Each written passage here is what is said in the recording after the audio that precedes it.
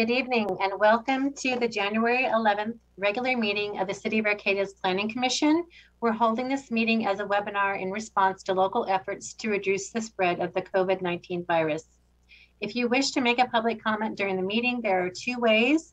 If you are on your computer, when the commission is discussing the agenda item on which you would like to speak, click the raise hand icon.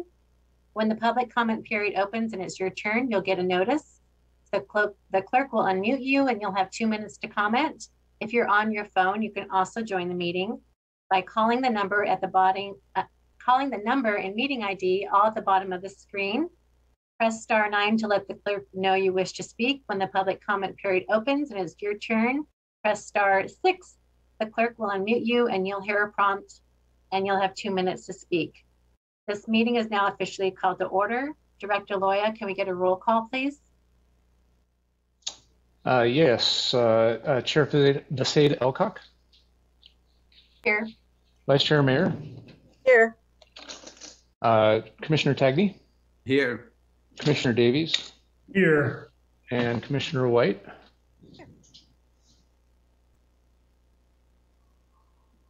Commissioner White was muted, but I'll note for the record she is here. And Commissioners Barstow and Figueroa are not in attendance at this time. Oh, here comes Commissioner Barstow.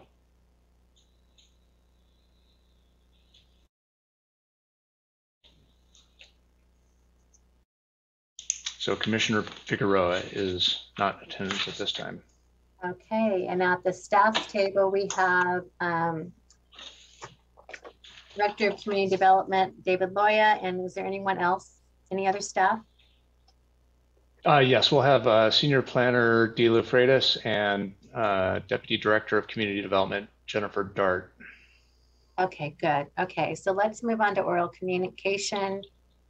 This time is provided for people to address the commission or submit written communication on matters not on this evening's agenda.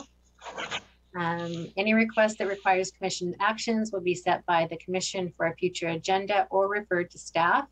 Is there any member of the public who would like to address us on something that's not on the agenda? I know our Zoom has been a little slow lately, so I'm going to give just a moment for folks to raise their hands if they choose to.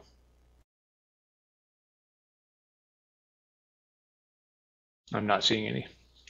Okay, on the consent calendar, the only items we have are the October 26th and the December 14th, 2021 minutes. Does anyone need to pull either of those items, or can we get a motion to approve those two items?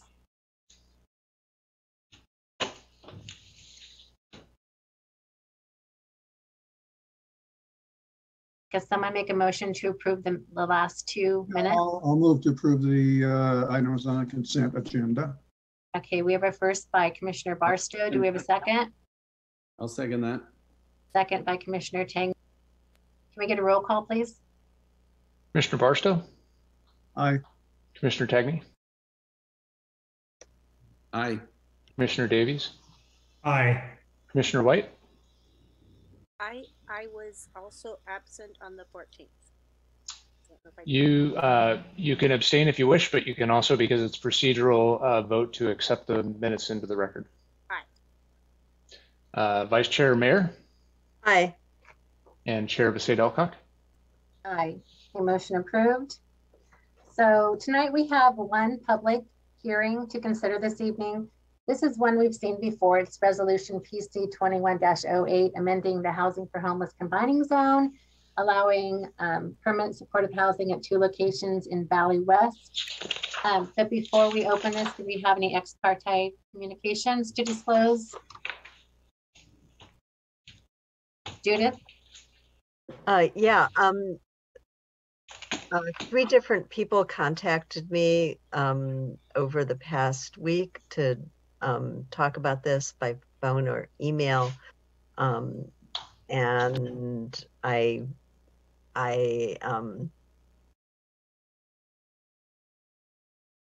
don't recall their names, which I'm apologizing about, but I just did want to disclose that.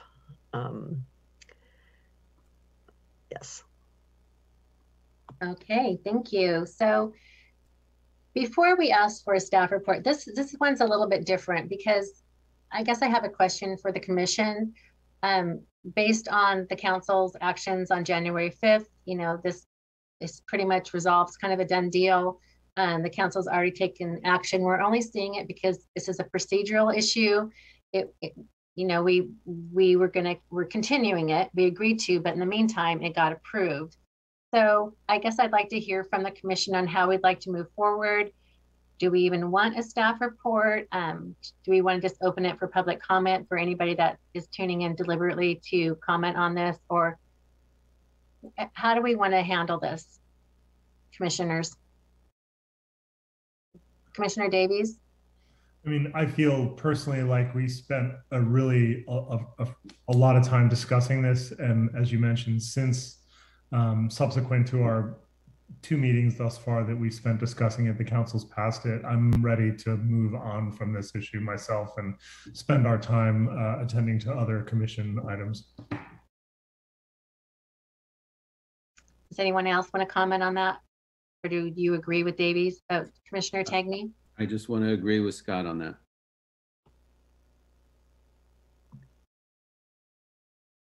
that. Vice Chair Mayor? Yeah, I would like to not move to the point where the commission would need to vote on this action, since the council has already in effect preempted that vote. But I would like to hear from Community Director Loya about how the whole picture had addressed some of our concerns before we actually move on. So I would like that staff report, but I don't see a need for the Planning Commission to take action on this item.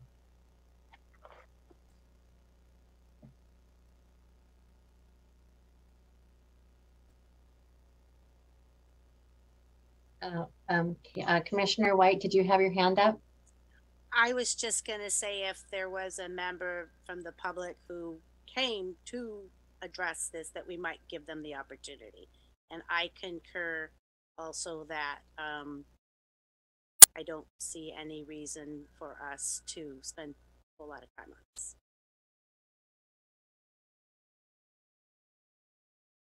Director Loya, do we have members of the public who would like to speak on this issue? No one has raised their hand yet, but if anyone is here to speak on the Housing for Homeless Combining Zone amendment, if you'd please raise your hand now. I believe the Planning Commission is moving towards allowing you to speak.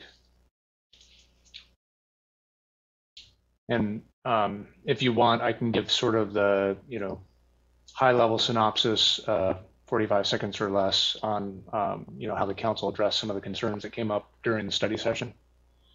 I think that would be a good idea, just for anyone who's watching. Okay. Yeah, and I think Commissioner Davies hit the nail on the head. There was copious public comment. I don't see anything coming up now, and so Commission certainly under no obligation to take public comment on this. The council did, based on some information we received from our partners at Housing Community Development, that's HCD, as well as analysis from the city attorney, that the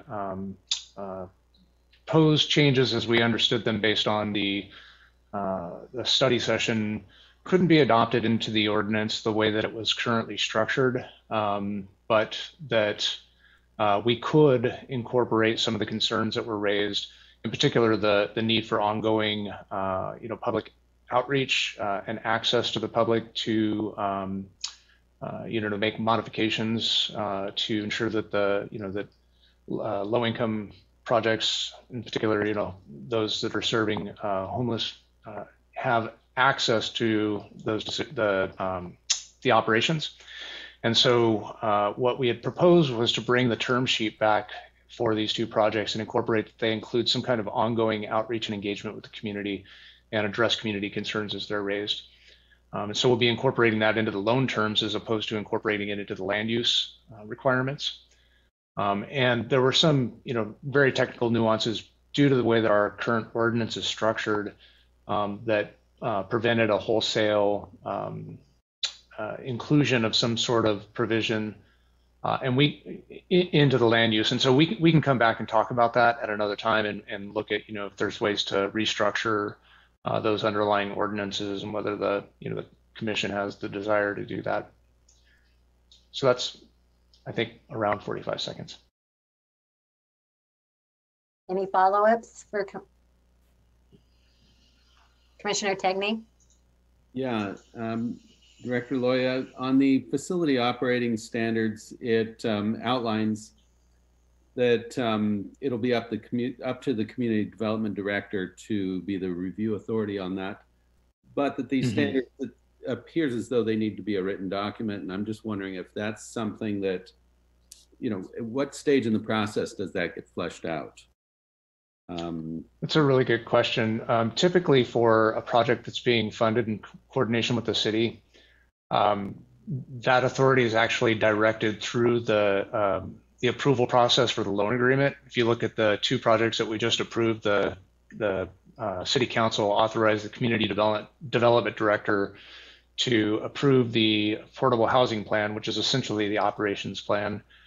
They approved the city attorney to draft the loan documents, and they approved the city manager to execute any loan documents or grant documents necessary to accomplish the projects. And so that is a written document that usually gets generated because there's a lot of information that goes into it that isn't known until you know what your funding sources is and what the requirements of those different funding sources. So that document usually gets drafted pretty close to the time when we close on the loans.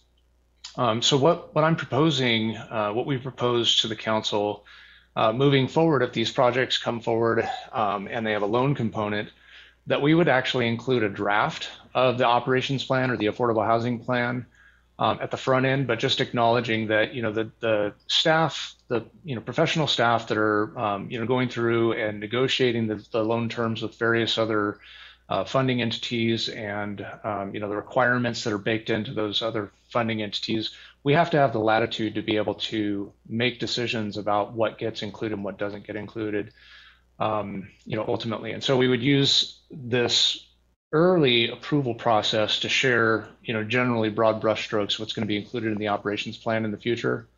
If nothing else changes about the ordinance, this is new practice, is that we would bring forward an early draft of the operations plan so that the public, the decision makers, can see that. And then ultimately those affordable housing plans don't get adopted until we're ready to finalize the loan documents and the regulatory agreements. As a follow-up, it feels as though that's the elephant in the room on this topic, that the letters that we have received, many of them and many of the public who spoke, are concerned about just how this is going to bleed over into the neighborhood. And as I look down the list of the facility operating standards, there's things like case management, client services, behavioral guidelines, parking, emergency plan, security. Some of those things, if those are going to be in that document that's not going to come up for a while, it feels like that's the main part that everybody kind of needs to see. And just to be transparent as a city, the agencies involved, it sure feels like that information, the sooner that gets out and is very public, the better. I'm sure it's complicated to come up with that whole document, but it is the part that I hear a lot of people very concerned about. Everybody wants really important. But how's it going to bleed over? Yeah, no, and I get that. It's really important to understand that the likelihood. So first off, we're talking about only the parcels that are designated in the housing for homeless combining zone. So it's only those 10 parcels or so. And it's only the projects that, don't have any kind of city funding, which that's an infinitesimally small number. In fact, we have 0 at this point that would qualify in that pathway. So it's a very rare occurrence, but I know that a lot has been made about this authority being delegated to the director of community development. The reality is that authorities are delegated to staff level positions all the time. That especially with the ministerial review, it's the way that the city functions when you're doing a ministerial review. And there's a real difference between projects that are authorized under either a quasi judicial approval process where the planning commission and maybe the city council are holding public hearings and taking input. This law actually requires that we have a ministerial pathway. Now, based on the concerns that we heard, the information that came in from the community, we created this secondary pathway that allows us to explore these these various features, the items in the security plan, the management plan, all those things, through the funding pathway. So we've got a strategy to try and accomplish what it is that were concerns of the community, raised as concerns for the commission. And based on that very limited number of sites where this would be allowable, as a principally permitted pathway, as a non-discretionary pathway, there's actually very, very little likelihood that these projects would come forward and have no public review in the first place. And in the second place, it's only on a very limited number of parcels. So I understand the concern, but I guess I don't know how well placed the energy is, because it's just so unlikely that we'd ever get into a situation where there's zero review. The other thing that's important to note is that those items that the state law lists that we've incorporated into our list, those are established in state law. They say these are the only standards that you can use, and they were specific to emergency shelters. These are the only standards you can use. And it has to be a ministerial process. You can't require them to do anything that non-ministerial or that any other ministerial process wouldn't do. And so, so adding to that list or creating new processes in that list would be in violation of the state law that and would put us at risk of litigation for not being compliant with that state law. So I think the limited nature of this application is really what's important. And I think Vice Chair Mayer and I had a conversation the other day, and she has some ideas about how to change the multifamily regulations that we can certainly bring up over the course of the next several meetings, especially as we're starting to dig into the gateway plan and what requirements might need to be met for those types of developments.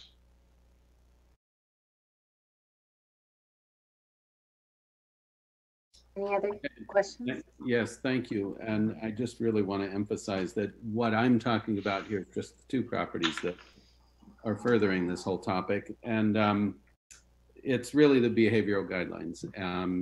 I had a hard time following your answer, but how these properties interface with those neighbors directly is, I think, the area of concern that comes up again and again on this one. So when and where we can see those guidelines will be a very big curiosity to this project and to this neighborhood. So yeah, before we leave this topic, I just want to be really, really clear that the state law does not allow us to have any standards that are above and beyond any other multifamily housing type for permanent supportive housing. The ordinance, as it was drafted, made a change to ensure that it was clear that behavioral guidelines, operations standards, those kinds of things, security, those aren't required of any other kind of multifamily housing. They're not required of permanent supportive housing either. That's a state law, it's required, and we're not going to force them to do it.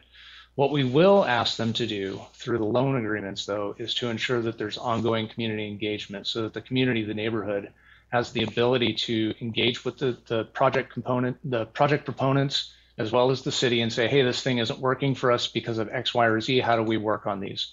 Both project proponents said that they were open to that and that they were more than willing to include that as parts of their project. Thank you for that clarity, David. Anyone else? Oh, Commissioner White? I was just trying to understand. So the loan itself will be the portion that will allow the community engagement. That's correct. Is that how I'm understanding that? It'll be incorporated as a loan term, yeah, so that we require them to have that ongoing engagement in the community. So what would facilitate that process? Say, for example, the community maybe had a suggestion or a concern, or even like, we really like that idea. How would they begin that engagement process? Would they go through community development, or would they go directly to the program managers? What would that look like? Yeah, I don't have the details before me right now. Again, none of this has been developed, but it's going to be a process that the management team of the facility facilitates. And so they would be, creating those forums to allow people to, participate.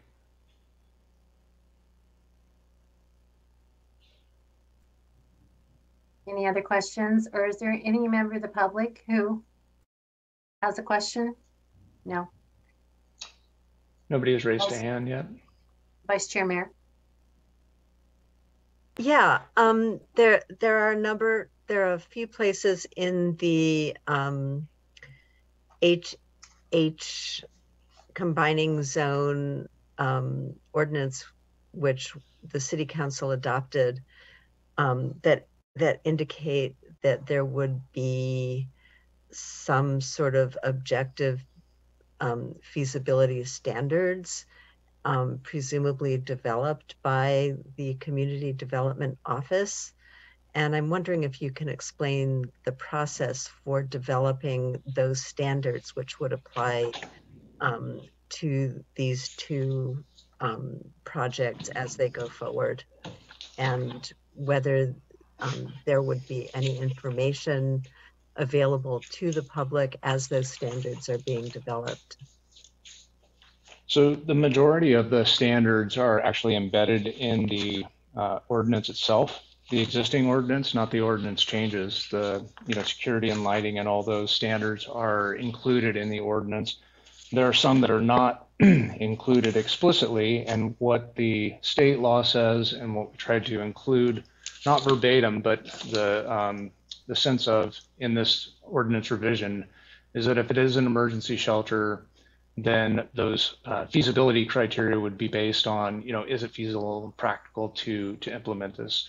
The reason why the state required that these standards be ministerial and objective is so that jurisdictions couldn't prevent emergency shelters from operating within their boundaries, even in these new zones, based on, requiring infeasible measures. And so essentially what we would have to do is, as a staff, is for if they presented something and it, for example, for security, if they came forward with a security plan and said, we're going to have a security person there, 1 day a week, we would say that's not sufficient, doesn't meet the objective. There has to be someone there 24/7. And if they showed us that 24/7 security coverage wasn't feasible, wasn't operationally feasible based on their financial models, then we might have to get into a negotiation and figure out what is feasible.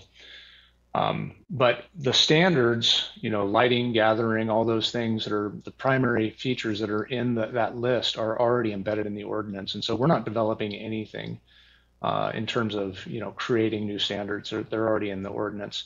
Anything that's related to, another housing type, so a transitional shelter, for example, if someone's operating a transitional shelter, they come forward, they show us the plan sets, and they're proposing to do that in a house, single family standalone house, or maybe a single family with an ADU. We would look at the single family standalone ADU requirements in the code, everywhere else in the code, and we would apply those standards to the transitional shelter. That's what the state law tells us we have to do, and that's how we would do it. So this is what I mean by a ministerial decision. There's nothing really, there's no big decisions that are being made here. There's nothing, really outside the box. These are all baked into the code already. They're either building code standards or they're zoning code standards that we can look to and say, does your project conform to these? With the exception of, for example, the lighting requirements and the security. So they, long story short, they would all have to be based on some objective standard that's already in a code somewhere, or feasibility. You can demonstrate that it's feasible.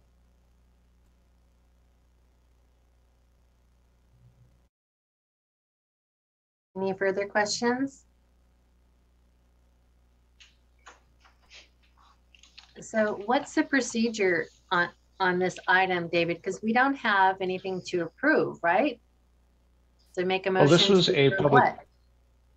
Right. This was a public hearing item that was continued to this meeting, and so if the commission wished to, they could adopt the resolution, making a recommendation that the council, adopt this ordinance. You can make changes. This is the range of options here. You can make changes to the ordinance and then adopt the resolution, or you could just close the hearing item, recognizing that the decision's already been made by the council. Yeah, maybe a motion to close this public hearing item due to it's already been approved by the city council. I would like to make that motion, given the fact that the council's already taken action. I would like to make a motion that we close this item and move on. Okay, we have a first by Commissioner Davies. Do we have a second? I'll second that. Second by Commissioner Barstow. Can we have a roll call? Yeah, Commissioner Davies? Aye. Commissioner Barstow? Aye. Commissioner White? Aye. Commissioner Tagney? Aye. Vice Chair Mayer? Aye. And Chair Besaid Alcock? Aye. All right, so our next is we have business items. So the first business item is the draft gateway area plan. Did the commissioners have any, are we going to get a staff report on that? Or are you just looking for specific questions? Do you have a staff report? Yeah, I have a brief Okay. staff report, if you'll indulge me. Okay, let me share screen here. Okay, first, I want to recognize that, we're always, we're like a snowball. We're constantly gathering new people to this effort. And so I just want to refresh folks on how to get involved, how to stay up to date as to what's going on with the infill redevelopment program, and a little bit about how to get engaged. Let me update this page here. For one thing, I just want to recognize our fantastic community development staff who've been working really hard to try and make this page more useful. We've been getting feedback from the public on the organization and the usefulness of this page, and so we tried to respond and modify, as we will continue to do so throughout the engagement process. And so folks out there in TV land, tell us what you think of our new page. If you Google Arcata and SIRP, S-I-R-P, that's Strategic Infill Redevelopment Plan, the very top hit is going to be the page we were just on.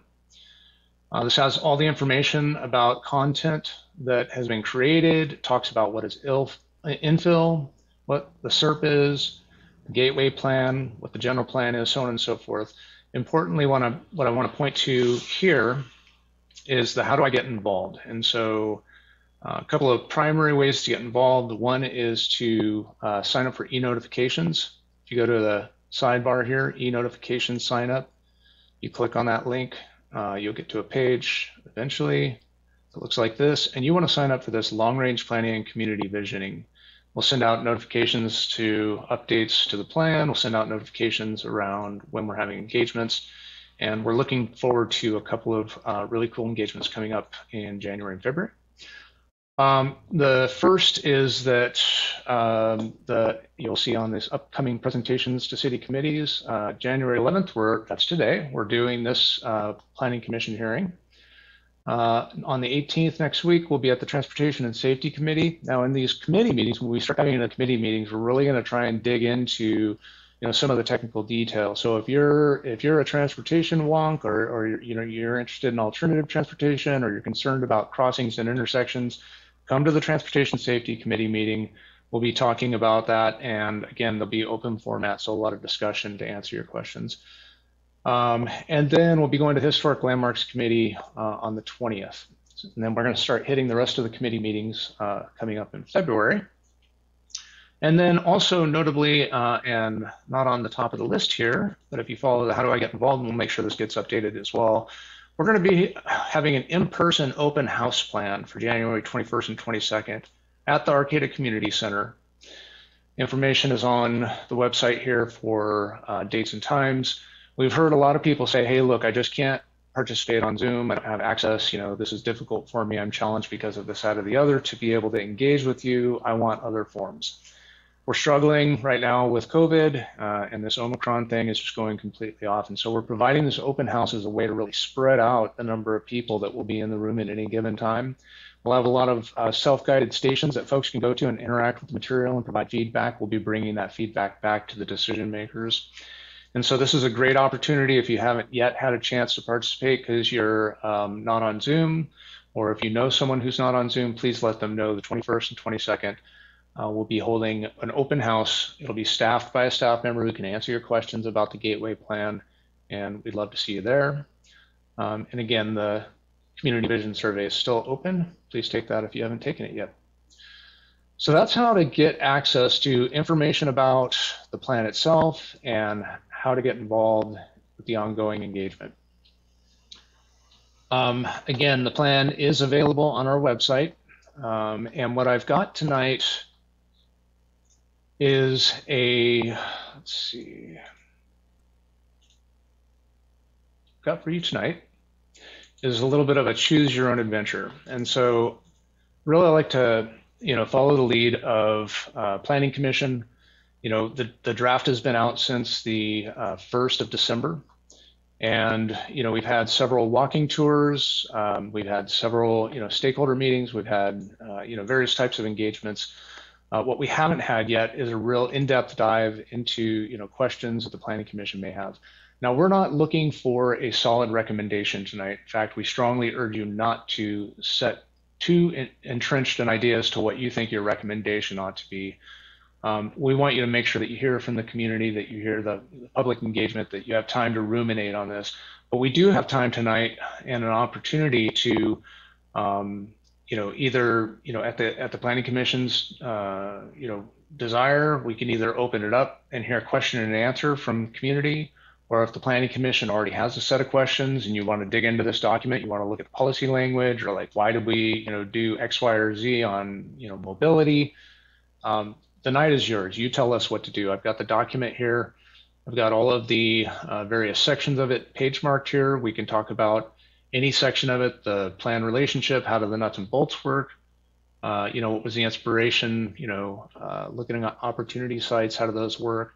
How does the community benefits program work, if that's of interest to you? And then each of the various topics: housing, employment, arts and open space, mobility, street design, street map book, which is an expansion of the street design. It's really interesting. It explodes the views of the streets, so you can take a look at those. Design, historical resources, and infrastructure. So the last thing I will say is that, right now we're in a heavy duty engagement mode. We're trying to get out as many different types of engagements as possible. We'll be bringing that, the results from that engagement back to the Planning Commission, the Council, for them to, provide us guidance sometime early in the spring so that we can start working on some of the more detailed zoning amendments. And so I guess, with that, I want to open the floor for my colleagues, Senior Planner Freitas or Deputy Director Dart. I tried to let in. I'm going to try and let you in again. If you have anything else to add, and then other than that, I'd love to just follow the lead of the commission. Yep, I don't have anything to add. I'm excited to hear what you guys think about the document so far. Thank you.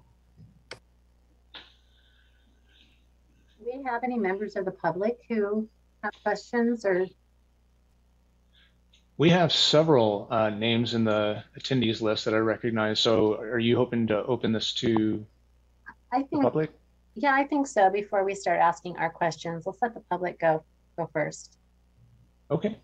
It's a great approach. So if you have questions, comments, things you wish the Planning Commission to dig into, you can raise your hand, use the raise hand function, and we will invite you in to speak.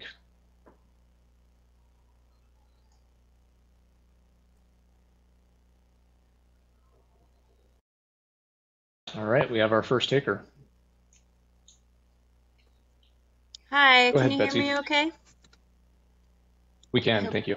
Okay. Hi, my name is Betsy Elkington, and I teach at Redwood Coast Montessori, at which our new high school campus is located in the 10-pin building, so kind of right in the heart of this project. And I having a little bit of trouble kind of navigating some of the online resources and the maps, but we're building this community garden just across the bike trail from the 10-pin building, and I'm really interested in the sort of role of the green spaces and how those will be accessed by the community. If you could speak to that a little bit in a little bit more depth, that would be really helpful, I think, as we're visioning potentially what this community garden could become.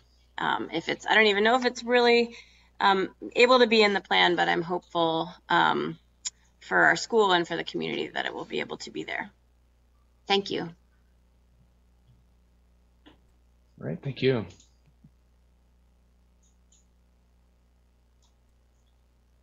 And just a quick process question for our chair. Typically on discretionary decisions, or typically when you open public comment, you have a time limitation. Did you want to set one for tonight, or? Oh, yes. I'm sorry, this is a little different. Yeah, I would say 2 minutes or. Okay. Is there anyone else who wishes to speak at this point, or? Okay. Go ahead, Chris.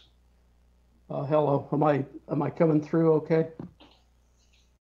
Yep, we hear you loud and clear. So, yeah, I've been working with a bunch of citizens and listening to everybody's plans and desires and, concerns, and watching it all sort of, it seems like things are going pretty well on both ends. The biggest concern I would say that I've found in my own research is the whole concerns about the infrastructure constraints with this proposed growth, especially considering HSU's plans for expansion and increased enrollment. Specifically, the wastewater treatment processing plant, even with the proposed upgrades that are coming in the future, are limited. We're looking at maybe an additional 20% of treatment capacity in phase 1 and 2. At the price tag of 90 million or whatever that the documents are saying, but that only gives us another 3,500 people, or units that we can provide service for.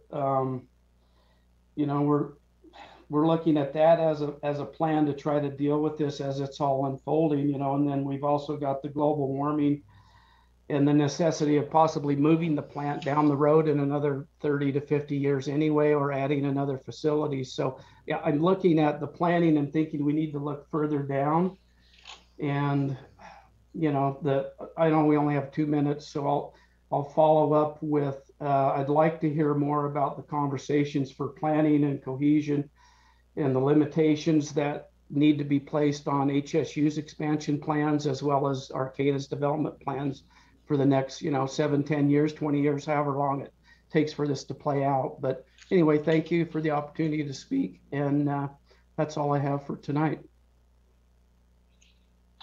All right, thanks a lot, Chris. Let's see, we have community group.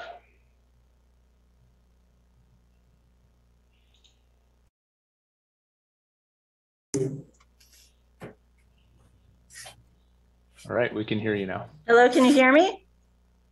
Yes. Okay, we can barely hear you, but we'll fix that. We're actually a group of the community, and we have definitely some questions, concerns, So we've been knocking on doors. So as we knock on doors, we're really realizing that there is a vast majority of the people that still don't know about the Gateway District Plan. So we've been asking questions and trying to get their input on what their concerns are, and trying to get them to read the draft. And the ones that are familiar with it, their concerns are definitely the size and the scale of this, the heights of the buildings, the traffic is a huge one that people's just the parking for, I guess, more of the parking. I've been talking with the light industry folks that own their businesses and been in the community forever, and they are very, very concerned and a little upset. There's a lot of concerns about what this will do to our infrastructure, and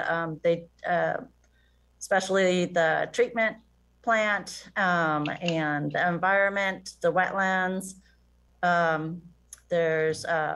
So I could continue, but I just think that, yeah, I know you guys are working on, outreach, and that's great.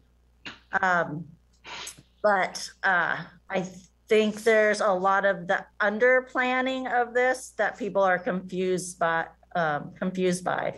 So I think we would like more answers on exactly where the studies are and where we've come to this decision as a city to go this huge and this large and have this much impact in so many different ways on our community. So as a group, and I think I'm speaking for the majority of the people that I've talked to, I would love I would love to have you guys do that outreach even more so, because the public is telling me a completely different story than what I'm hearing from the city staff.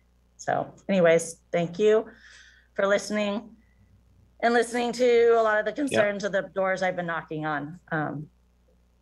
Looking forward to working with you all in the future. Thank you. Great, thank you. Yeah, and appreciate the work that you're doing individually to help spread the word. Definitely, networking is part of our, our messaging campaign. And so, if you are a member of a group, please share it with your group. Again, I'll just put out there that our city staff are more than willing, rather, to attend a neighborhood meeting, community meeting, a church group meeting, a Rotary meeting, whatever your group is, we'd love to come and talk to you and answer your questions. And so that's definitely an important part of this conversation. Go ahead, Ann. Okay, can you hear me? Yeah, welcome. Okay, thank you. My name is Ann King-Smith. I was on the Planning Commission when the general plan was developed. I have a number of issues that I'd like the Planning Commission to look at if I were on the Planning Commission. This is what a few things that I would be interested in. And I think one of the things that should be included, one of these is to be included in the Gateway Plan, is a discussion of how we got to the number 3,500 units, what 3,500 units would represent in terms of the percentage of increase in population of Arcata. What about infill in other areas of the city? What proportion is Humboldt State going to take on in terms of units? And I think that the context for this plan, how it came about, is missing from the plan for those of the people that haven't been involved in either the housing element or the infill plan that you contracted for. The other thing it sort of comes across is we've got to get this done, but it's also noted that we haven't met the population increase predicted by the general plan, and yet we're going ahead and we're doing even more, even though we haven't met that increase. And so I think people need to step back and look at this and say, is this really the scale that we need to go? In terms of that, I think that I would recommend, and I hope the Planning Commission recommends, that we stay within the general plan and limit the number of stories to 4 stories, which is what the general plan recommended. 5, 6, 7, 8 stories is simply not appropriate for Arcata. It's not appropriate for the county that we live in. And the business of allowing extra stories to be purchased essentially by wealthy developers by getting amenities is a method that I've never even heard of and seems inappropriate. The amenities that are listed for the most part should be requirements for any project. And the last thing I'd like to ask the commission to consider is the form-based and streamlined development standards, where essentially you think you can get enough standards so you can have ministerial approval of projects, which means there's no public input, there's no planning commission review, there's no city council review, and you're getting a cookie cutter to try and get projects, which does streamline them, but then you're not doing planning and you're not learning, and we're not getting to sort of organically developed. And I'm sorry, I just was going to ask for you to wrap up your comments. It's a little over 2 minutes at this point.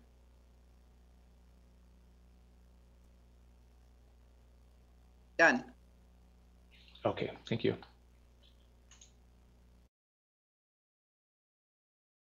Okay, Greg, go ahead.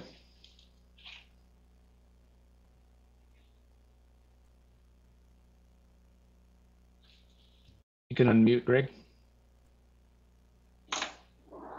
There, how's that? It's great. We can hear you now. Sorry about that. Yeah, I want to second Ann King Smith's comments. I think that in particular, one of the things we're looking at is other, GPU update, if you will, in other areas of the city. And we do need to know whether there's any planning for that type of thing going on right now. And if so, then CEQA, I think, would require that those are noted and what the conversation is right now at the city. Also, we are looking at the Humboldt Bay sea level rise adaptation plan. And this is nascent for us. We're just starting to kind of dig in here. But preliminarily, it does look like there will be saturation levels in the lower parts of this plan area where the 8-story buildings are being planned. And that does not seem appropriate in terms of really preparing for sea level rise and climate change adaptation. I think that you really need to be looking at higher ground. Another thing that's concerning is, and this may be off the mark here, but I really don't think so, is that coincidentally, the college needs about 10,000 more beds. And at the same time, the city is planning 10,000 more beds. So I do think, as Ann mentioned, we need to know more about the state's involvement with the city, the conversation that the state and the city is having over these types of issues. I think the city should be releasing documentation that has been traded, information traded back and forth, conversations with state officials. What is the state planning for us? We really deserve to know. Also, the previous community group representative really hit the mark when people just don't know this is happening. They're going door to door. The city needs to be going door to door, at least with a mailer to every address with all the information, and here's how to participate, that kind of thing. People are very busy. And the last thing I'll say, and there's a lot more than this, a lot of problems with this plan, is that unless the city really gets its act together prior to even beginning this type of process with traffic and the impacts of the automobile and limiting automobile access to areas and the ability to speed on our roads, then this will be a major fail because Arcata will become unlivable with the cars. Thanks. Thank you. Okay, I am not seeing any other hands right at this minute. Okay, thank you. We got a couple more that popped. Okay. We had a couple more that popped up. Sorry. Go ahead, Jim. Hi, thanks, David. I'm going to hit again on the marsh treatment plant because I think it deserves discussion. The Arcata Marsh treatment plant is due for repairs and upgrades. Phase 1 has yet to begin. The phase would mostly just address the present demand. The Gateway plan calls for 3,500 new housing units, more than likely a population increase of 7,000 people. This does not include the first floor commercial facilities, which would add additional plumbing fixtures. In addition, HSU is planning a number of housing units. Also, in August 10th planning meeting, Director Lawyer explained that the Gateway will be the template for additional Arcata developments, combined possibly an additional 5,000 more housing units or more. How is the city planning to address the increase in the treatment demand when it has yet to address the present needs as far as what's going on with the repairs presently on the treatment plant? Thanks, that'll be it. All right, thanks a lot, Tim. And we have a call-in user with ending 7559. Hi, this is Connie Stewart. First of all, I'm here speaking as a resident of Arcata, but I do have to say that I do work at Humboldt State University, and no one has had a conversation about building 10,000 units. So that's an incredible exaggeration on what we're talking about. And the other thing I should mention is that Humboldt State is actively looking at putting units in other communities, not just in Arcata. Now, let me just say, as a former city council member, I want to say that as I listen to conversations about housing, I feel like I made a critical mistake. You know, we had a philosophy of protecting the green belt around Arcata. We never wanted Arcata to grow beyond its current zone. And the trade-off we always made was we knew we were going to have to grow up. Now, how high we grow, I'll leave that to the Planning Commission, but we always knew that we were going to promote infill.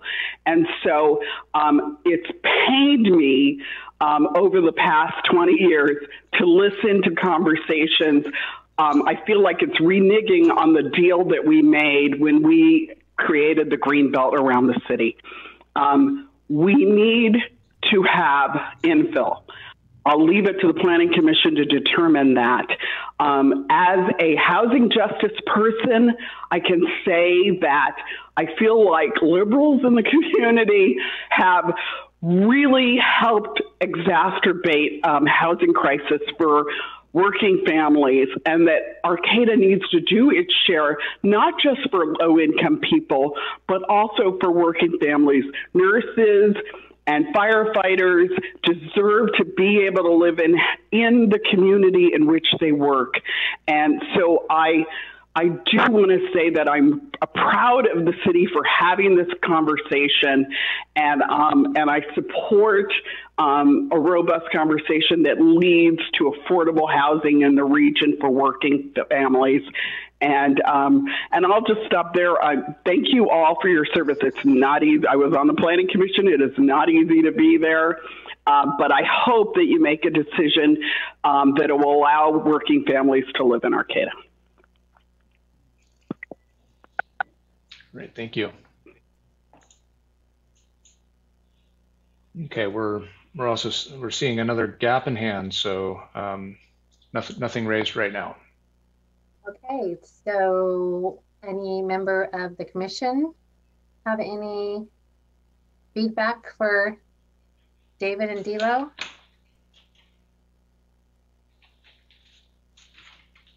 I can't see everybody. I have a question. Commissioner. Okay. Oh, there we go. Commissioner Tagney? Yeah, thank you.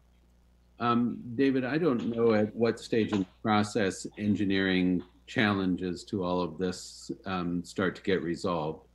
One I heard recently on a radio interview with an engineer was about depth of foundation in these bay land, you know, lacking any kind of rocky substrate, could be cost prohibitive. And I don't know if you're running into that, if those kind of conversations have started to occur.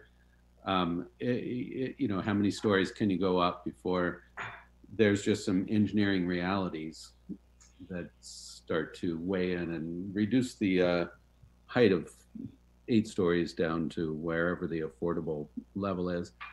And I'm not asking for an answer, but I'm just really wondering, between that and all the stuff that comes up about sewage treatment plant and stuff, when do engineering studies about this project start to occur? That's a really great question, Commissioner Tagney, and we've definitely heard it from the community about a range of different infrastructure types. This planning document it's high level, it's policy level, it's intended to set the stage for implementation. So this document is not responsible for identifying engineering level detail on specific development projects. That would happen at the building permit stage. But the document does need to lay out the framework for the future vision for all of these different areas, land use, housing, employment, etc. And so with respect to infrastructure, certainly the size of the infrastructure, the types of infrastructure needs are highly dependent on the size of the community that's planned. And so to plan the infrastructure and present that in this document before we've even had the community conversation about how high are the buildings going to be, how dense are the buildings going to be, what are the land use restrictions going to be, would be putting the cart before the horse. We have to understand what we're building to before we can start those engineering plans. And I'll point to a recent implementation of our General Plan 2020 that was a game changer for the community. Complete change in circulation patterns and access and movement throughout the city was the extension of Foster Avenue. The extension of Foster Avenue was envisioned and considered in '99 and or in the late '90s, and it was incorporated in the general plan update in 2000. And it wasn't built until 2017, 2018. I can't remember exactly when that project was built. So almost a 20-year time frame.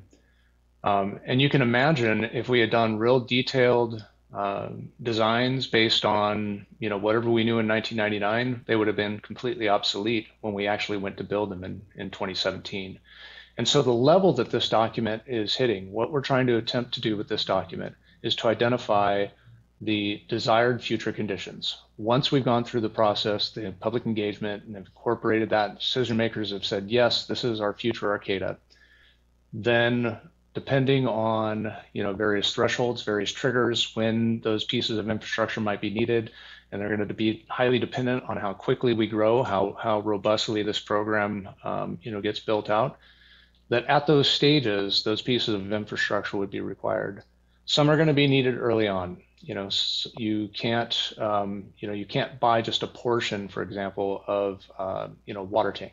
You have to buy the whole thing. And so right now, based on our current need, we're planning to install an additional water tank to service what we call Zone 1, which is a large part of the lower lands in Arcata. That water tank is being paid for in part by grant funds. It's being paid for in part by user fees, and it's being paid in part by development impact fees that we levied on recent projects that were approved in the last, say, 5 years. And so we have a whole whole suite of strategies for financing that. And we're in the process of doing the designs. And, this is something that, again, we knew we were going to need when we adopted the general plan in 2000. So the difference between project implementation and plan development, there's a wide gulf there. We do have to do enough environmental analysis on these updates to ensure that we've adequately addressed and identified the mitigations that are required to offset any environmental impacts that will result from this planned growth. And those would be identified and programmed into the plans ultimately. But there's a broad gulf between making a plan, yes, we want to do this, and then actually doing it. So I hope that helps. Yes, thank you very much. Vice Chair Mayor. Vice Chair Mayor. Yeah, thank you very much. And I'm glad that this gateway process is going to be ongoing, that we've got nearly a year to be working on it, perhaps more. And I'd like to make a request, which is that we take advantage of the opportunity to link explicitly and directly any gateway plan to the local coastal program update. And I think that the concerns about infrastructure with regard to the sewage treatment plant, to the ability of soils to support large buildings, all of those things really point to the need to address decisions in these two plans in tandem, and not to pretend that somehow we can work on one in one corner and the other in the other corner. And secondly, and I've said this before in other contexts, but since Connie Stewart actually did speak up just now, I'd like to make a plea for the city and HSU to discuss mutual needs in the open in the context of this plan, and to make sure that the public participation process in this planning effort and encapsulate and encourage an open and transparent approach by HSU with regard to the university's needs. There are a number of places in the city where a previous lack of transparency and openness have caused some serious problems. And in this case, I think we have an opportunity to do it differently. And I'm super, super glad that Connie Stewart, with all of your experience, is going to be engaged in this process. But the more upfront and transparent the city's interactions with HSU, HSU's interactions with the city on this one can be, the better off we're going to be in developing this plan and others.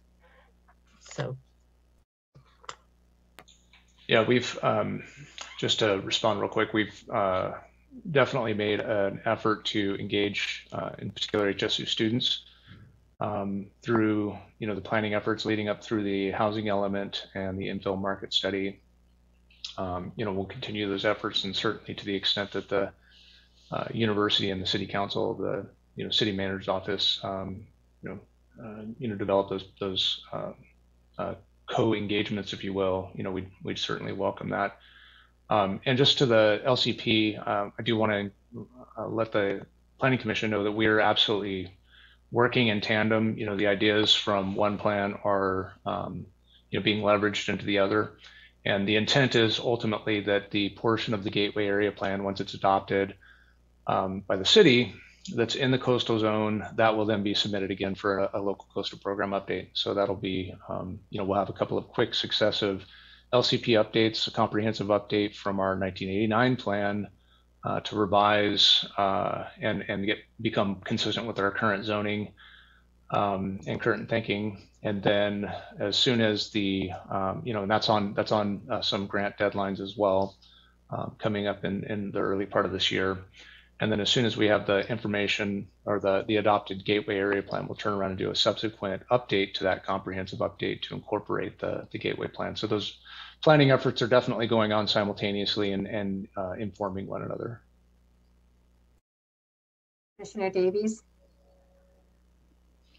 Yes, I just wanted to say that one of the comments that I hear most regularly about the perceived impacts or anticipated impacts of the Gateway project is the question about cars, which I find so baffling in some ways for a progressive city like Arcata. My understanding really is that the short answer is there's no way we could expand the population housing availability the way we need to and plan for everyone to have a car. Is it not accurate that the city's view on this is that not providing space for every new housing to have their own parking is going to be an important part of this, and that it will drive. It's very connected to increasing the viability of public transport. Yeah, that's a great way to sum it up. First, I think a lot of people have heard us say this plan de-emphasizes, parking, and they've translated into the city isn't providing any parking. The plan absolutely does, call for both on-street and off-street parking into the future, and so that'll be a component of it. It de-emphasizes, though, it based on, again, the engagement that we've had, the direction we've received from council. You've hit the nail on the head, Commissioner Davies, that we're not intending to provide one parking space for every unit, recognizing that for every parking space that you're taking away some housing. And so that policy balancing, do we want to make sure that everybody has a free place to park, or do we want to make sure that there's places for people to live? The council and the commission has historically come down, and we've created this plan based on direction that we want to have places for people to live. There are some creative ways that we can, approach ensuring that there's adequate or maybe even excessive parking. It might be better use of land to have, parking structure, for instance, and maybe that parking structure can accommodate more parking than the on-site uses require. And in that way, that parking structure could help facilitate parking for other uses that are off-site. Because, this plan is not going to eliminate parking or people using cars. And if we did that and we said, look, in addition to, you can subtract that from your height, for example. So, if you're allowed a 5-story building and you do 3 stories of, parking, then you would have an 8-story building and wouldn't count that as an 8-story building. We'd count it as a 5, and you'd be required to provide the amenities for a 5-story building. That would be one way of, tilting the balance, this policy balance back towards cars. If we said, hey, this is important for us to have cars. Now, again, there's another lever. Each of these different levers, pulls in one direction or the other. People have said, look, 8 stories is just way too big for Arcata. It can't be done. And so to the extent that the community conversation leads us to the idea that we want to increase density, but we just don't want to increase it that much, you're going to reduce the amount of, housing that you have and potentially the amount of parking that's available as well.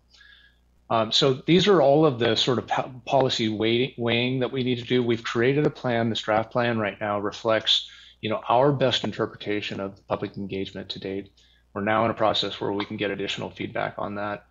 But you are absolutely right. This plan doesn't right now call for a 1 parking space per unit provision. And in addition, beyond just making it so that, parking may become a little bit less comfortable and maybe even problematic in the future, it goes beyond that and provides programs to ensure that there's, infrastructure for, non-motorized transportation that's built into the project. Because without the infrastructure, you're not going to have the use of those non-motorized. It builds in, car share, bus share, other alternative modes of transportation, programs to help support those alternative modes come into our region. And so, currently what we've done, our parking management strategy, like in the downtown, for example, where we have these exact same, currently under current code, we have the exact same provisions. If you build a unit, a mixed use building, for example, with commercial on the ground floor and 7 or fewer units on the top floor, you have to provide 0 parking spaces currently in the existing code. The reasoning being that, we're trying to move towards this alternative transportation and make parking difficult. That has some impact, very, very minor, but it has some impact. If you go that step further, like we're doing in this plan, and actually provide infrastructure and support for these other alternative transportation pathways, then in the future, eventually we'll have, robust alternative transportation that will be sufficient and convenient for some people, not everyone, but many people to be able to use as an alternative to having their own car. Yeah, I find I find the focus on cars baffling, especially for a city like Arcata.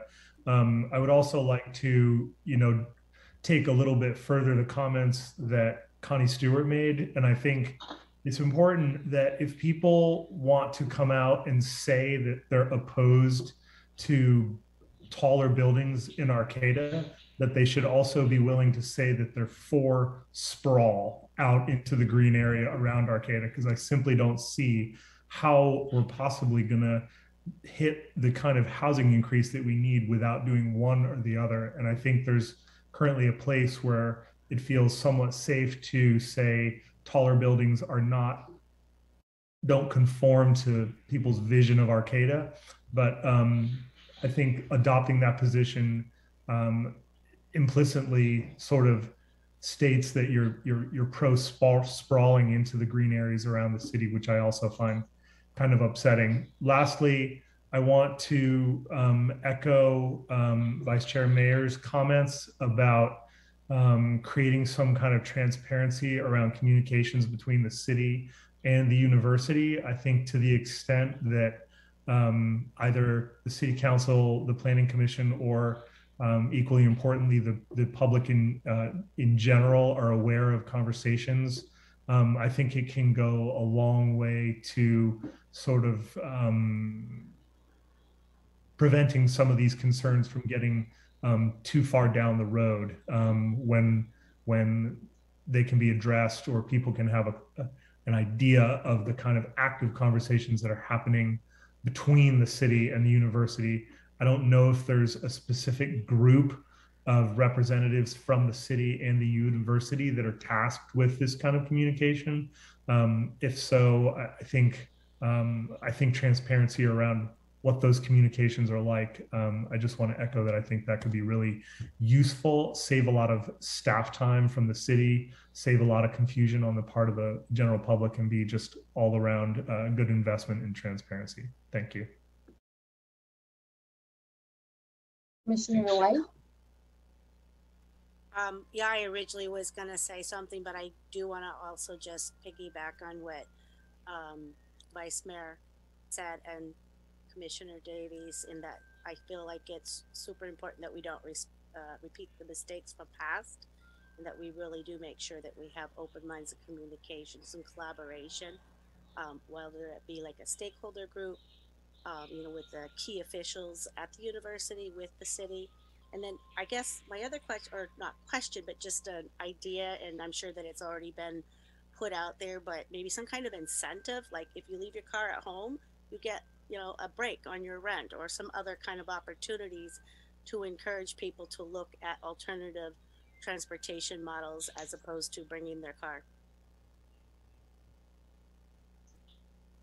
Yeah, one of the programs that I'm not exactly sure how we impose this, and maybe it's not an imposition, the community benefits program, the way it's designed, is somewhat elective. But the right now, parking is not doesn't have the kind of market that it does in other jurisdictions. San Francisco, you think of San Francisco, you have to pay to park in San Francisco, even if you have a house, or an apartment or whatever in San Francisco proper. Chances are good that you're paying for a space if you want one. And so decoupling the rent from the parking is a way to do that, and we've definitely got that embedded as an option. I have a few comments. Definitely Ann King Smith. I really miss having her on the commission with us. She was wonderful. Everything that she said really needs to be looked into.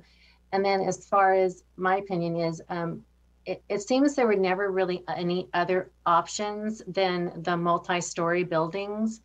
And to me, a person that walks through the city of Arcata probably every single day, twice today because the sun was out, it blocks the sunlight from the houses. It blocks the green spaces. There's a lot of noise and echoing, all the shade, which is terrible this time of year. It's freezing when you have buildings on either side of you. I'm just not crazy about the vast multi-story housing. It just like this was the original plan, and all along, and despite public input, it just has never changed. It's always been the same. So I'm not crazy about this plan, but I understand logically. I really get it. You don't always get what you want, but I don't like these huge multi-story buildings. It's too cold during the winter and moldy, and it's like, just too much shade for me. So that's one thing. Then the other thing is, we were talking about transportation and the buses. I never ride the bus, but I have a disabled daughter who 100% rides the bus. That's all she does is ride the bus. And they are not, our bus hubs are not coordinated. Like her worker can ride somewhere on one of them for free, but the next one they have to pay. It would be really nice if they could all get coordinated and you can buy one bus pass that'll take you from here to Fortuna. It's a mess, and she can't figure it out, and we have to help her. And if she can't figure it out, a lot of people can't figure it out. So our transportation could be a lot better, in my opinion. And then as far as working with HSU, we really need to work with HSU. No, everything needs to be transparent. I grew up here in Arcata. I benefited my whole life from having HSU here. I mean, they're just wonderful anyway, but we need to really work together as a team, because it hasn't been that way. That whole village thing was really caused a lot of conflict, and it didn't need to be that way. And we really need to work with HSU a little bit more and be a little more transparent, open, and be a team. So that's my opinion. Does anyone else have anything else to say on this subject? No? Oh, okay, Commissioner White? Oh, I guess I did ride the bus for some time because I wanted to see how efficient our bus service was. And I concur, we can do better. I think that if we do that, people are more likely to ride the bus. I know that we've talked about making buses free at one point, and I know that that would be quite costly. There are match grants out there. And then the other thing is that my daughter's father is legally blind, so he has no choice but to ride the buses. And it's been a big hardship for him in trying to navigate it. And, he has an MBA, so, it's not like just putting that out there that your daughter's not the only one who has difficulty navigating the bus system. Commissioner Barstow? Yeah, one of the programs. Sorry, go ahead. I just wanted to highlight, because the conversation around the buses, that we do have a program in the plan that essentially allows for a bus pass program similar to what we did on Sorrel Place, where each of the units gets a bus pass. Kind of the idea being that, right now the supply is so low that there's no demand. It's, more difficult to ride the bus. If you don't absolutely have to ride the bus, you're probably not going to. But with this program, it'll help fund more busing, and then eventually we'll have the supply, so we can build supply before the demand, and then the demand will grow with that, because jumping on a bus will be easier than taking your car. That's kind of the vision there. And to your comments, Commissioner Chair Sade Elcock, we absolutely have been in conversations with the HTA trying to get a more integrated across system platform, because you're right, it's just the hodgepodge of bus services just doesn't work effectively together right now. Commissioner Barstow? Yeah, thank you. I just wanted to point out a couple things.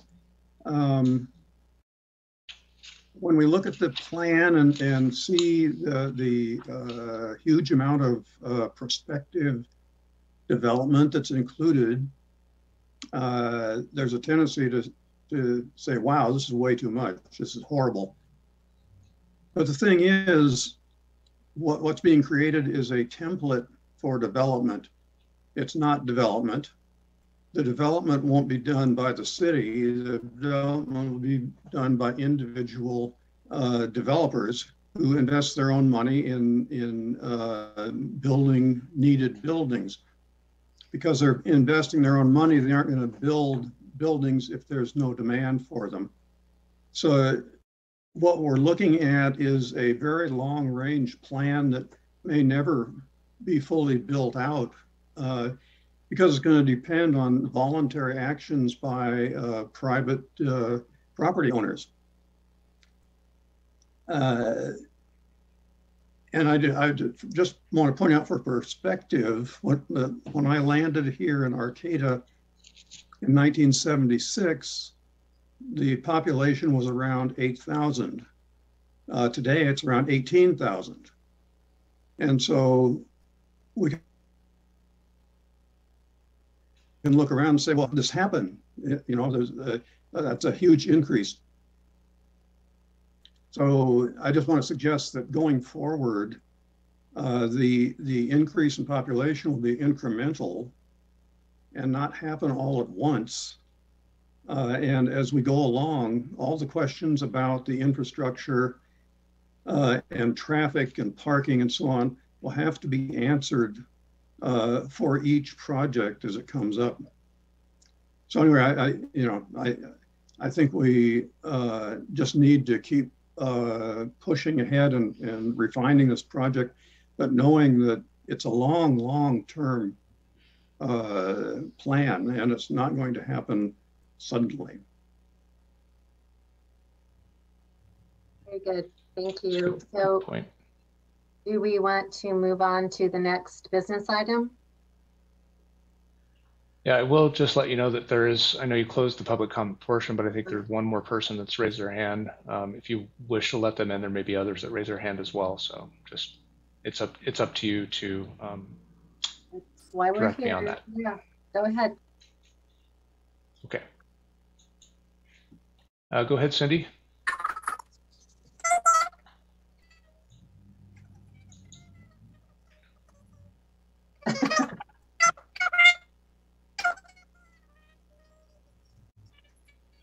Cindy, I don't think we can hear you properly.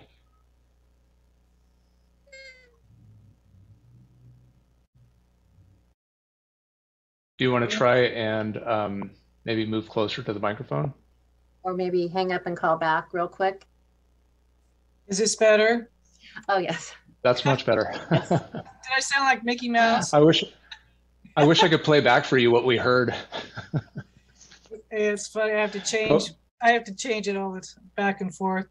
Anyway, I just want to say that I do a lot of. I live in Arcata.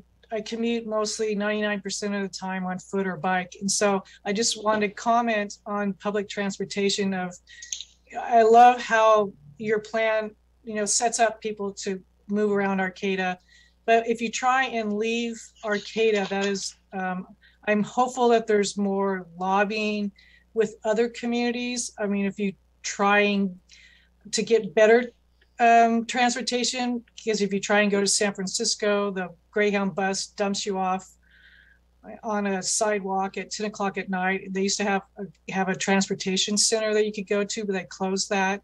If you try and go to Reading to catch the train leaves at 3 in the morning. If you try and go to Crescent City, there's only one bus going up there. Is there a way to get the Greyhound to go farther now instead of stopping in Arcata? I've traveled a lot by public transportation from this area, and it's just really, really difficult. And so trying to keep the cars down from people who are going to want to leave the area and not have to depend on the public transportation. Because I'm, as other people are concerned about where will these cars go if there's no public parking, if there's no parking with this project. Are they going to park 2 blocks away, leave their car until they need to go down the Bay Area, which is affecting, the residences who live in the area that are going to be impacted by cars. So I'm hoping that there's going to be a bigger view on public transportation beyond just the Arcata borders. All right, thank you. Is there someone else, David? I don't see anyone else at this time. Okay, so let's move on to Planning Commission and training. I'm excited to hear about Planning Commission training. Some training classes for us. So this item I'll just queue up, and then I'll turn over to Vice Chair Mayer. This item was originally requested by the Vice Chair in relation to a couple of procedural things that had come up, and also just to ensure that we had a conversation around the process. We have a lot of new planning commissioners. We've done some orientation, but I think it was just called for as an opportunity to talk through some procedural issues and then make a call for some additional training. So Vice Chair Mayer, if I could maybe turn the floor over to you and you can kick off the conversation. And I think we can have just sort of a, open, ranging conversation about these items. Oh, I will mention too that I did send to you this evening a couple of resources related to this this topic, just as a refresher for some protocol and procedural things. Hi. Yeah. Thank you, Community Development Director Loya. I didn't realize that I would be speaking at this meeting about this, but I did kind of have a list of things that motivated a request to have this on the agenda. You mentioned training, and maybe to start off with there. In the past, the city has budgeted for specific types of training and then done training for city staff, commission members, council members, kind of all together with an occasional event that people could attend. Interestingly enough, as we've moved to a virtual world, that's also opened up a lot of opportunities for people to seek training that's more specific to what they need to learn.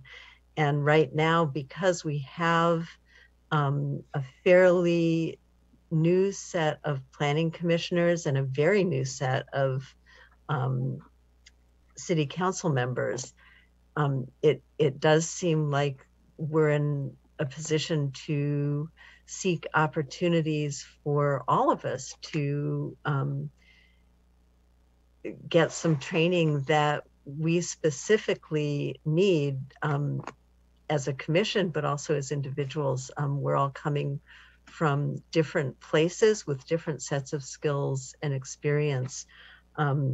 For several years, we've all had CEQA training at various points. We've had training with regard to historic resources. We've had a number of different opportunities, all of us together. Right now, and I think over the next year, we're not looking at events where a group of people will physically get together in a very large room and get training by some outside source. There are a number of online and virtual and web-based training resources that I would love the city to be able to benefit from. The Planning Commission, city staff, and members of other committees, as well as the city council.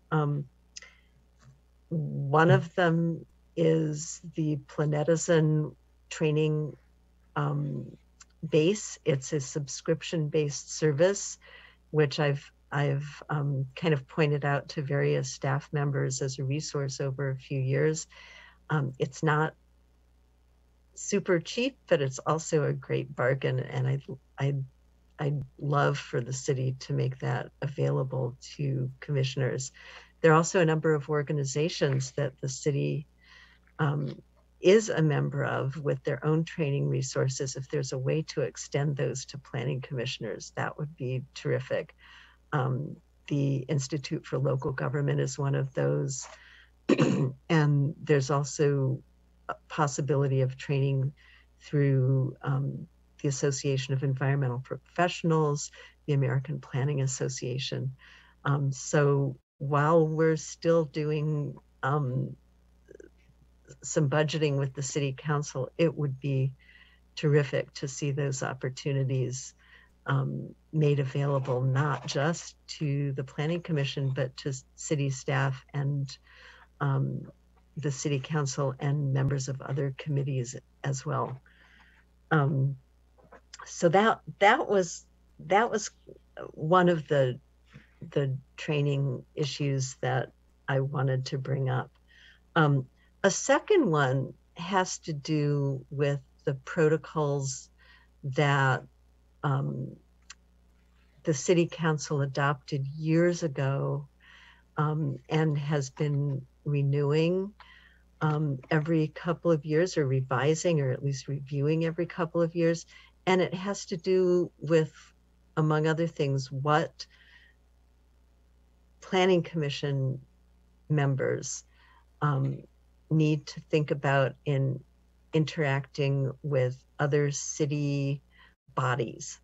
And some of those things came about as a result of bad decision making or problematic decision making by some individuals, which resulted in problems for the commission as a whole. But it would be great to have an opportunity to review those expectations and to talk about them with the Planning Commission. And if there are changes that we'd like to recommend, that might be an opportunity to do that as well. And the third thing that came up, and this also has to do with potential conflicts of interest and introduction of bias, had to do with the degree of detail that was in the minutes. And I know that city staff has sort of looked at how to make the minutes both clear but also really consistent between issues across time and from one meeting to the next. So that was kind of the reason that I put in a request that we should talk about the protocol and training issues conveniently on the same day that we're going to be talking about the Planning Commission's report to the City Council. Thank you. Commissioner White, do you have a question? A comment, if I'm allowed. I agree, or I got real excited when I saw the training because I feel like I know I could still use some. I used my own funding and took local government planning. I own the California book that Judith had recommended to the Planning Commission, as well as the planners, and I'm also a member of the APA planning. And I've done a Brown Act workshop, and honestly, I still feel like I need more. And I feel like if we have the new city council, they're certainly going to want these resources as well. And I think it's been a while, if I'm not mistaken, since there has been a formal or official training or workshop that has occurred for the commission and possibly even the city council. I think the city council has had some actually, but I don't think we have for some time, at least not since I've been here. Yeah, for the training, we've definitely had a couple of lean years, budget years, where previously, as Vice Chair Mayer pointed out, we used to have a regular budget, and we'd do at least the Environmental Planners Association's annual update to CEQA, and everyone, all the planning commissioners would go to that, staff would go to that. Those got axed from our budget a number of years ago, and we had a couple of lean years, and we just really, truly have not, gotten back on our feet. Last year, the Planning Commission included in their annual report to the City Council that they wanted to have training budget allocated. This is an overlap to the next item, but it's also included in your current year for the annual report. And you can certainly make more specific requests into that if you wish, or if you want to just work with me offline and have specific requests as to budget items, and we can use those to help build the budget, recommended budget. I can't recall if we gave up last year, and Jen, maybe you can help remind me if we put in a budget for planning commission training and then ultimately that got axed, or if we just didn't even try last year because we knew how bad it was going to be. But we can certainly in the budget session in the budget. Sorry, all of our training actually was, I believe we didn't end up with any training for staff or any of our committees or commissions. Okay. So we can definitely address that. I did just want to share, because I'd mentioned that I sent these resources to you. I wanted to share with the public what the resources were. City Council Protocol Manual, which was adopted most recently, re-adopted in 2018 as a biennial review. I believe it was actually most recently adopted in 2020. I'll have to verify that, but this is what's up on our website right now. And I believe, Vice Chair Mayor, this was the document you were referring to that has some discussion around interactions between, the commissions, boards, and communities and task force. And so this is a great resource for you to kind of read through. It's really directed at City Council's protocol manual, but a lot of it really is applicable to other boards and commissions. The other document that I shared with you is the League of Cities Open and Public. This is one of a series of documents, and they've just produced these really succinct, easy to understand, plain language descriptions. This one's on the Brown Act. And so this would be good for you to review. It talks about, good public process. And then lastly, I provided you this, the Planning Commissioner's role, which covers a range of topics. And again, this is by the, I believe this is an ILG production, League of California Cities, excuse me, as well. And this range of topics, I mean, it really is, again, these are, fairly short documents. Is only 11 pages long. It has real succinct nuggets that you can, really wrap your mind around easily. We did have a training, an in-house training with this document within the last 2 years, but it's worth revisiting. So if there's anything in any of these documents that you wanted to dig into now, Vice Chair Mayor put forward the concept of maybe digging into this a little bit, the protocol manual. But if there's anything that you wanted to go into in any of those other documents, happy to give an overview or just jump into specific topics as well.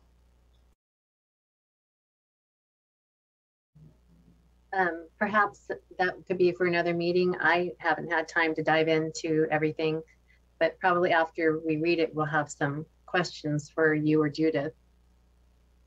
Okay.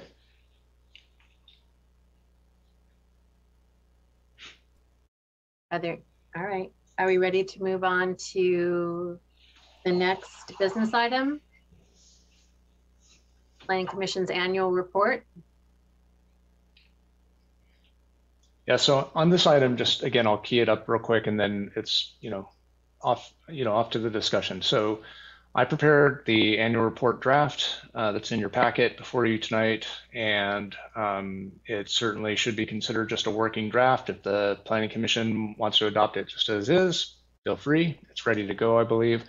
If there are changes you want to make, that's certainly your prerogative. Ultimately, what you will do is adopt this as your annual report for last year, and then typically the chair presents that to the City Council. And the scheduled date for that is the 19th. So next City Council meeting to provide that to the City Council. If for whatever reason you can't make a final decision on it tonight, we can always move that date. And certainly if the 19th doesn't work for the chair, you can appoint anyone else on the commission, probably starting with the vice chair, to present that to the council.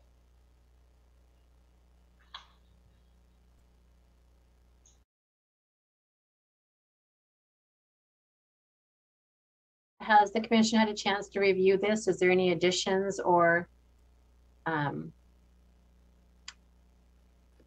subtractions? It looks like Dan has something he's trying to say, but he's muted. No, Dan, you have something to say, or yes or no? Do you know sign language? I still can't hear you. You're still muted. Okay. Can you hear me now?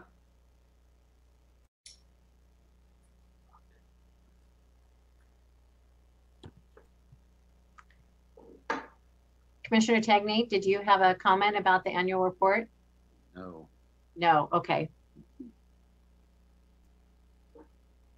Sorry, I was unmuted and I didn't have a video there for a minute. I'm back. I have no questions.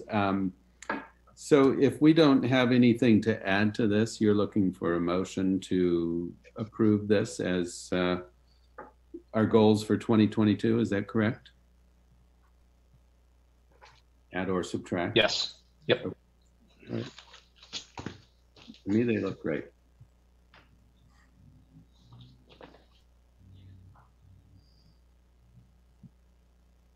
So this is the report for 2021. Correct. And then our goals for 2022, right? Okay, I see. Correct. All right, do we have a motion to approve the annual report and annual goals? I will make that motion. I would make a motion to approve our planning commission goals for 2022. So we have a motion from Commissioner Tagney. Do we have a second? I'll second. Okay. We have a second.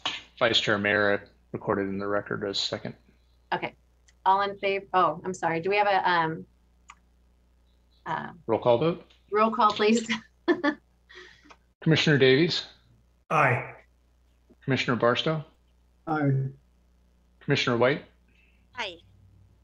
Commissioner Tagney? Aye. Vice Chair Mayor? Aye. And Chair Vasid Elcock? Aye.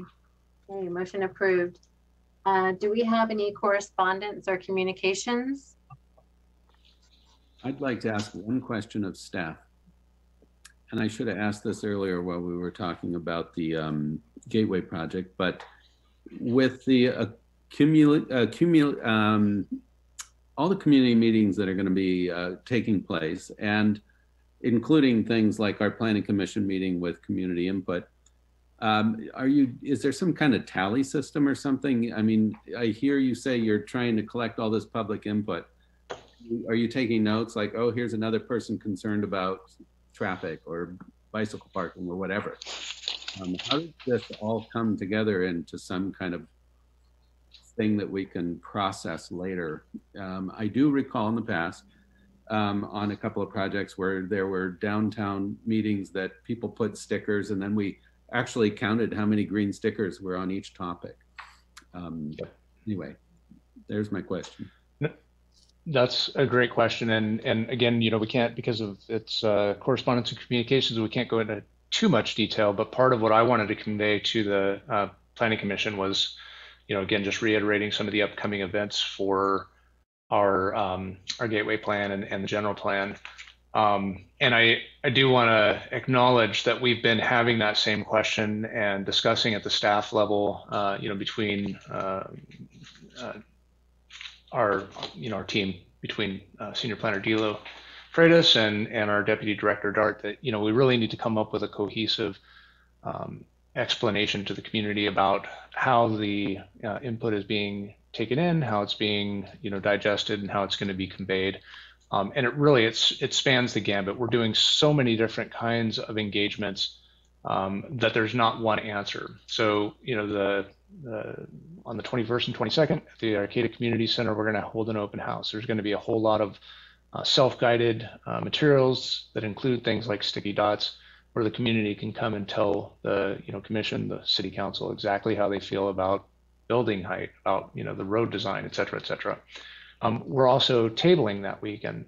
We're going to have conversations with people, and we're recording, and making mental note of the themes that are coming up, and we'll convey that information. So there's really two different kinds of information in just those two events that are happening on that exact same day. But to your question, yes, I wrote down the topics that came up, the questions that were asked, the detailed. I put check marks when somebody else said, "Hey, I want to double down on that comment," so that we're getting a sense for, in these meetings, what are the important issues to people. We're trying to be responsive to those as well and include them in the frequently asked questions that we provide on our website, so that people can get instant access to information about the the questions. So it really ranges. It depends on the kind of event we're doing. It depends on the type of engagement that we're doing and the type of information that we're collecting, how we will convey that to the city council.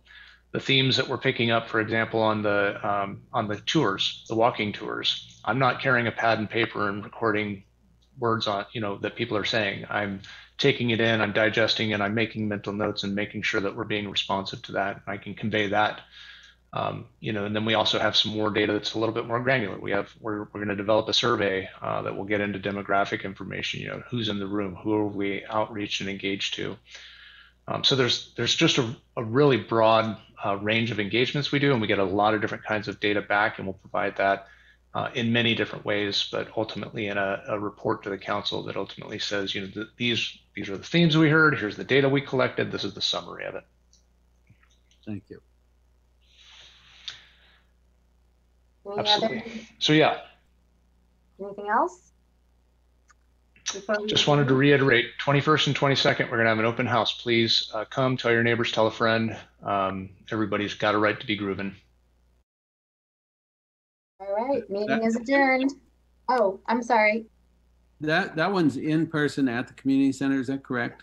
In person at the community center, we're going to limit, it spans over several hours on each day. And so we're going to limit the number of people who are allowed in the event at any one time. There's no specific presentation time, but there's self-guided materials. We're going to be replaying the hour-long presentation of the description of the Gateway Plan. We're likely going to have the very short description of what the SIRP is, the Strategic Infill Redevelopment Program. We have a little video on that. And then we'll have workstations where people can go and, it'll either be a sticky dot or a Post-it note, write your thoughts on a Post-it note, stick it on the map, that sort of thing, so that people can engage specifically with materials. That will be, conveying in a summary, 50% of the people said this, or 70% of the people said that. And we're really excited about that because a lot of people have said, we need to have something in person. So this is an opportunity for them to come and talk with a staff member. And that's January 21st and 22nd, correct? January 21, 22. And commissioners? Two-day event. Commissioners are welcome. Yeah, the community is welcome. Yeah, I'd love to have people come down. It's not a planning commission meeting, so we'll probably try and, limit conversations between the two of you so we don't have a Brown Act violation. Read the packet that I sent you today. All right.